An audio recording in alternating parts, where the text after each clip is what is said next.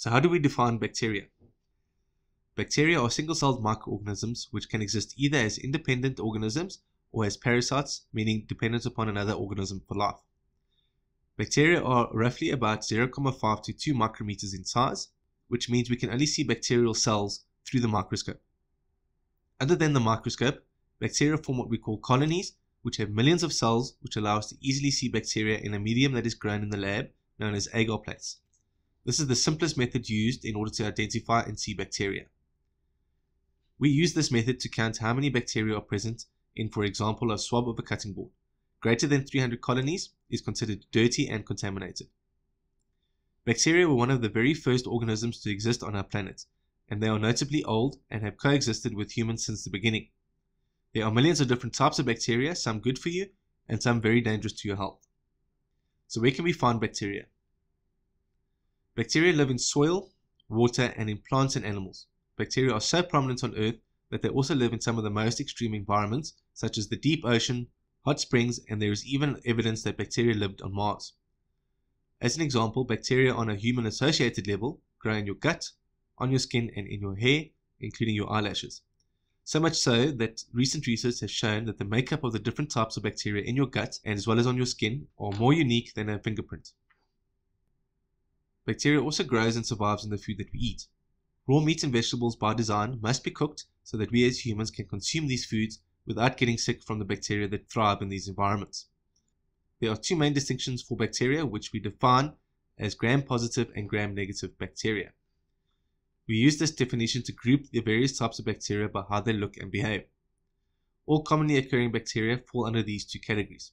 Suffice to say, we identify bacteria in the lab with a simple test that we use as a broad category to determine which bacteria we are looking at. This test is known as a gram stain.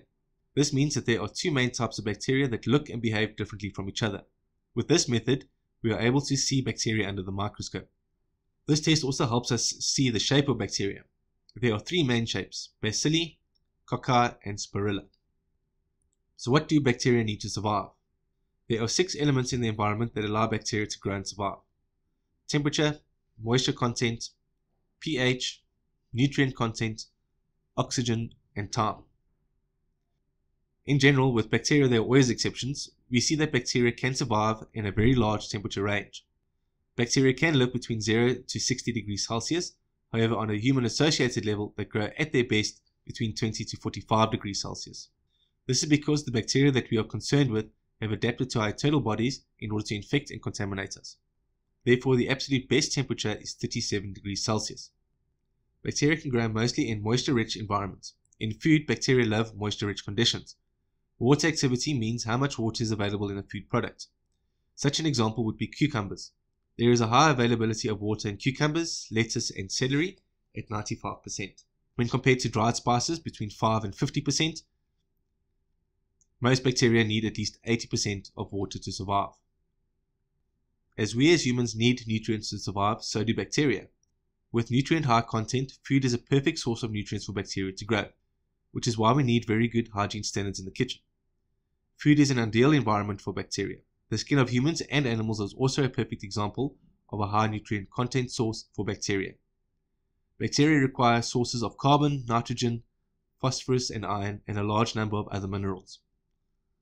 The pH and acidity level also affects how bacteria grow and how effectively bacteria can survive within the environment.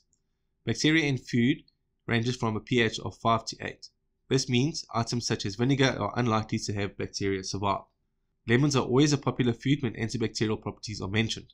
Indeed, the pH does discourage the growth of bacteria, but is not a major factor when killing bacteria that occurs from cross-contamination.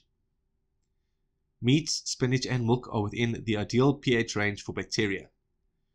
Yogurt has a pH just below the ideal range and is generally considered less risky than milk because of this. Bacteria can grow in both oxygen-rich and poor environments. This means sealed and unsealed products, and therefore vacuum-packed meals and foods are not free from concern. This also means exposing foods to the environment and leaving foods uncovered allows bacteria to grow. The longer bacteria are exposed to the above factors in their ideal conditions, the more established the bacterial cells become. These factors are all dependent on time, and bacteria can rapidly multiply within 15 to 45 minutes. As you can see, bacteria are similar to humans in what they need to survive. Hence, there are human-associated bacteria, and as a result, bacteria that occur in the foods that we consume. Under ideal conditions, it can take 15 to 45 minutes for bacteria to rapidly multiply, meaning 1,000 bacterial cells can multiply into 100,000 bacterial cells within 45 minutes to 1 billion cells within 2 hours. Food starts to expire when reaching a range of millions of bacteria. There are two different types of bacteria involved in food. The first type of bacteria involved with food are known as food spoilage bacteria, and the second is known as food poisoning or pathogenic bacteria. Food spoilage bacteria are types of bacteria easily detectable as they make the food go off, in other words, rancidifcation. We are able to see it, taste it, and more commonly able to smell it. These act as warning signs to say, do not eat this. They are generally not dangerous to your health, but certainly should not be consumed. These also require very high numbers of colonies to be consumed in order to cause illness. Pathogenic bacteria are types of bacteria involved with food that need very small amounts of bacterial colonies to be able to make you sick. These are the bacteria that we are most concerned with, as you cannot see it, taste it, or smell these bacteria. There are no indications that these bacteria are present in your food. Within this broad category, there are specific bacteria that we are concerned with within the kitchen environment. This applies to both the home kitchen and a production kitchen such as a restaurant, hotel, and food service.